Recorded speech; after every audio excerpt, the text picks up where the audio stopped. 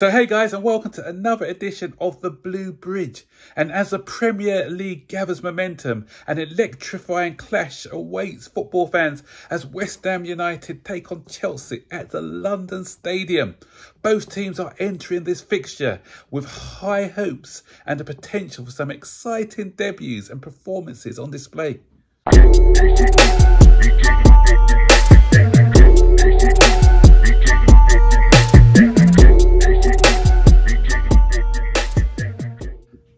So guys, I hope you like that intro today, but I've got a confession to make.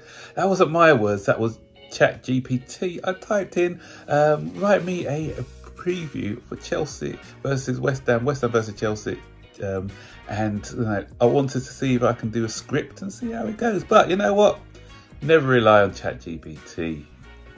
You know, first of all, it's not authentic, it's not you. I like to be myself, and it's factually incorrect. So if you were first coming into football and you didn't know anything and you were just given, you know, like there's people on Sky Sports News who don't really know a lot about football, but some of them don't, and they're just reading off the auto cue. And if somebody had given them this to read, after the first paragraph after the intro, this is what they'd have said.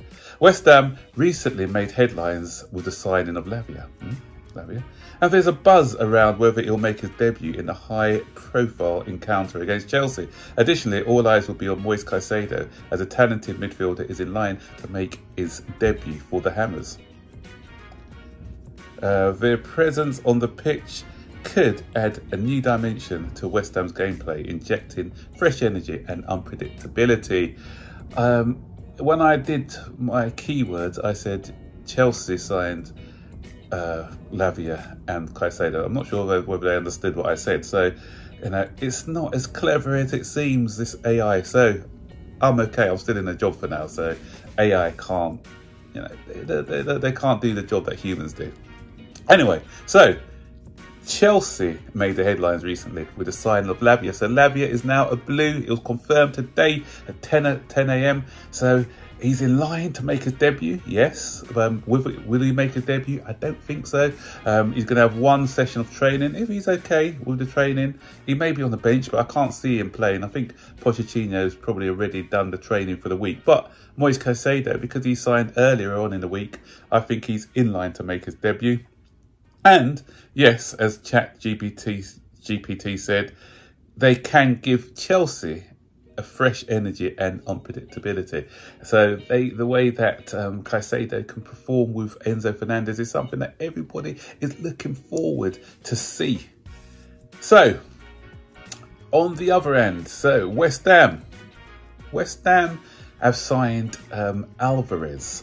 So Alvarez was somebody who was of interest to Chelsea. This isn't ChatGPT now, sorry, it's me.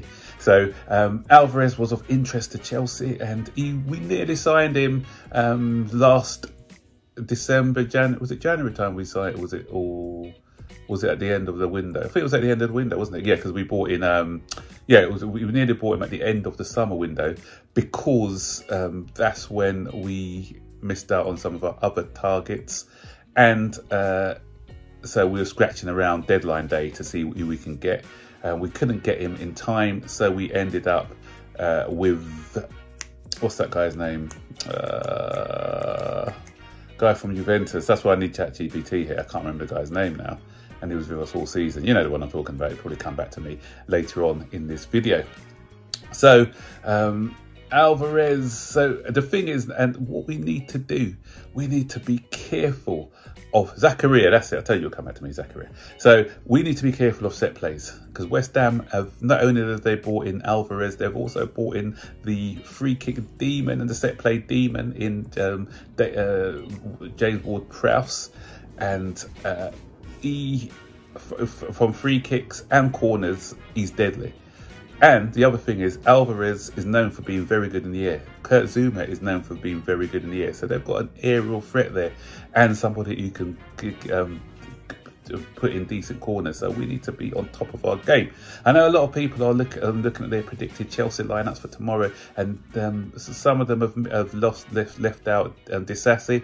But for this reason, I think Disasi will play. Disasi is known for his aerial strength, so I believe that he will play. we may stick to 3 at the back. And it's mainly because of the height that we lack within the team. So Thiago Silva is also very good in the air. And we've got Colwill is good in the air as well. Or the other option may be, it may be a surprise. Gusto may miss out, and if we want to go 4, and we may see Disassi at right back. You never know. But I think for the aerial threat of West Ham, we're going to need height in the side. So we are going to be going for our taller players, because let's face it, that's their main threat. Because it'll be interesting to see how they play without Declan Rice, because he was their main guy. Paquetá, Man City were looking at him, but I don't think he's going to be joining this week at least. So he'll be available to play for them. And so if they'd lost Paquetá and Rice, that would be a massive loss for them. They've got Danny Ings up front as well. They've brought him in last season, so they are a decent outfit. But a Chelsea on top of their game, I think we should have enough to beat them. But you know, it's football. It's a London derby. They always raise their game when they play Chelsea, because they always like to get one over Chelsea, and so we need to make sure that we are up for the fight against West Ham United.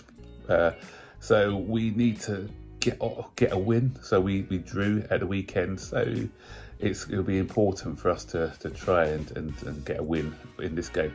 Maurizio Pochettino had his press conference, and he mentioned about Reece James's injury, because a lot of people were asking about the James injury, and a lot of us were panicking. I don't know where the reports came from that he may be out for months, but he was sort of less concerned. He said he's going to look at it day by day, but it's going to be weeks, he was saying. So it's weeks rather than months, and he'll be assessed regularly to see how he gets on. So that is better news for us on that front. So we got to see how it pans out.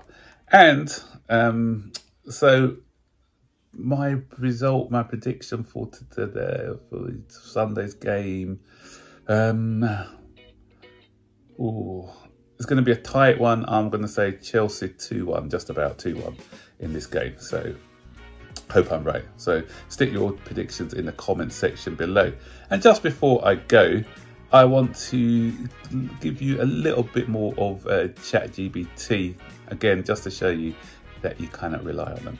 So it says, the clash between the two teams promises a blend of skill, strategy and determination.